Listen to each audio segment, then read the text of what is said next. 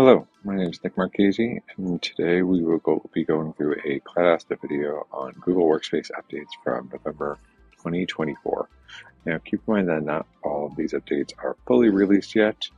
Some were announced as recently as a couple of days ago, but we're going to go through what we think are the best updates over the last month and show those to you here. So the first one is that Google Vids, Google's AI-powered video creation app, is now generally available for select SKUs.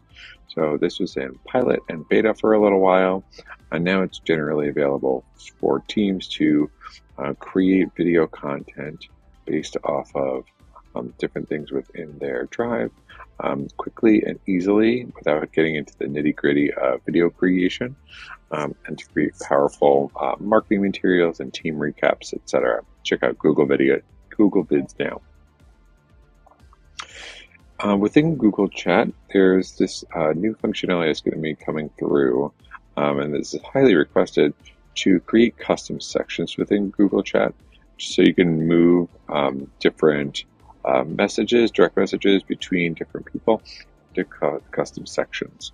So you can see in this little video here, we're moving this one user by going to the menu bar there and moving that conversation, and we're going to make a custom section for that user as a way to group them a little bit more easily and naturally for myself and how I can find them.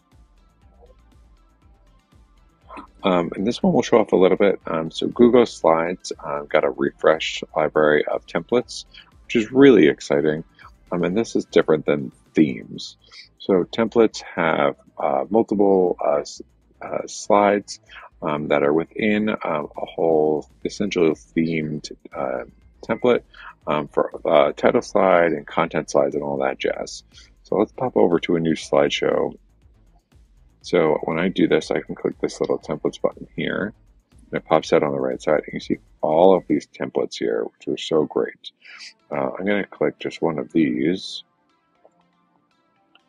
And then when I click that, you can see I go into it and it has all of these different types of slides within that template for me. So I just click this, I go ahead and add that. I click the next one, it'll add those. And then obviously go in and tweak it and update it to make it personalized. But you can go ahead and hit insert all, and it'll insert one copy of all of the slides. Check those out, really helpful and exciting. Another update is within Google Meet. So the automatic framing within Google Meet has been out for a while. So that way, if you move slide to side on your screen, it'll go ahead and automatically frame, but it was mostly doing it when you were first entering the meeting. So now it's automatically happening as well during the meeting, and when it's going to go ahead and factor in virtual backgrounds. So you can see in this little video here, right, as the user moves out of the frame, it starts to recenter them into the middle and the virtual background stays exactly how it was.